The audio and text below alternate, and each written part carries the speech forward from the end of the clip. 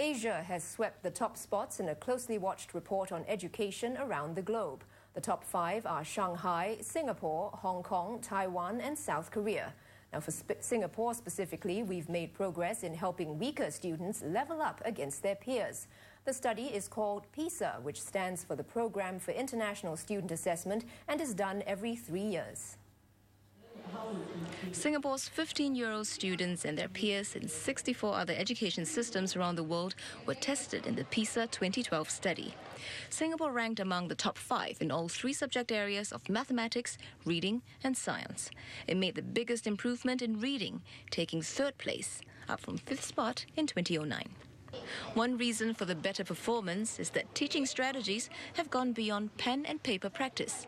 In classrooms today, our teachers actually have the strategies to let our students firstly expose our students to a broad range of texts, which includes like opinion ed pieces, which includes infographics, which are authentic materials like advertisements, and then the students were able to process the information, break down the information in the text, and reach critical reading.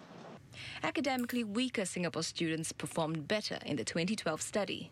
The proportion of low performers dropped to under 10% for all subject areas.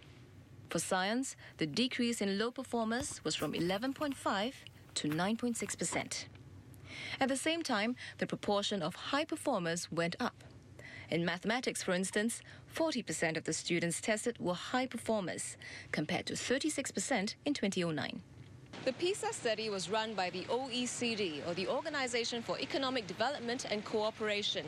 This is the 2nd time Singapore is participating, and more than 5,500 students, mainly in secondary 3 and 4, were tested. Singapore's PISA performance shows students have a strong grasp of the fundamentals and are able to apply their skills in unfamiliar settings. But there's still limitation to such tests in that there may be specific skills and competencies that cannot be tested in this way. Skills like cross-cultural understanding, the ability to connect with people, the ability to collaborate with others. While these aren't easily tested, the Education Ministry says these are the skills that really matter.